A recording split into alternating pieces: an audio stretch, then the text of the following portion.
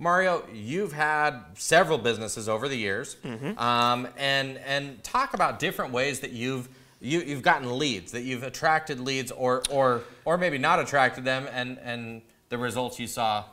Well, I mean, starting back with the catering business, or the restaurant business, that was a different situation when I'd try to compete for a catering job.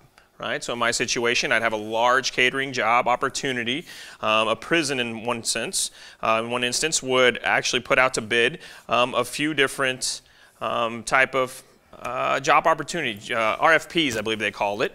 And through that process, through that lead, which was a referral-based lead, then I had to work the conversion process, submit my bid. The fact that I was even referred and recommended on that preferred vendor list is one thing in itself. That took a lot of action.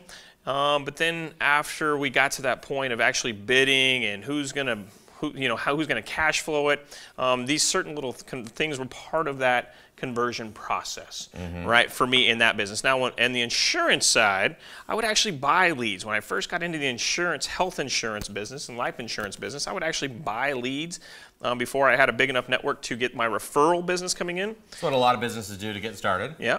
And that's what I did. I was no different. So I would get a lot of leads, and I'd hear a lot of fellow agents around me complaining how terrible these leads were.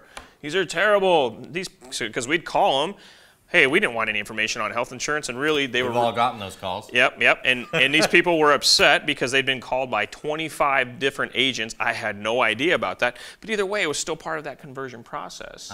And that's where it all started. So the lead purchasing was terrible. And I hope to never have to do that again in my life. Sure. But those are just a couple ways that I bought leads.